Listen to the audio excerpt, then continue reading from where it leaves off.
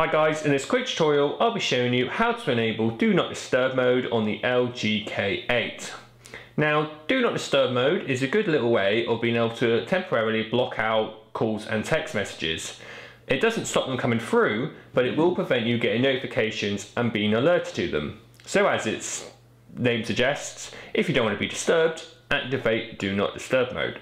To do this, we open up the app drawer and select Settings. Well then, I'll open up to Networks, we select Sound and Notifications, scroll down, and you can find the Do Not Disturb mode listed there. If we press on it, all we do is then enable it to on. What you can do here is you can do this, you can set schedule.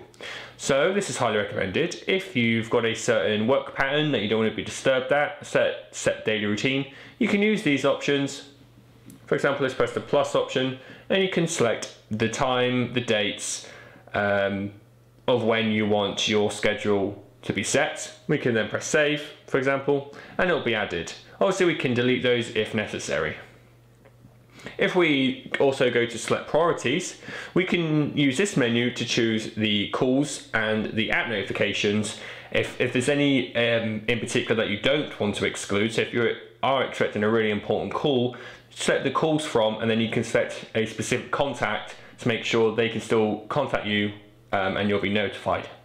But that's how you enable and set up Do Not Disturb mode on the LGK8. Thanks for watching.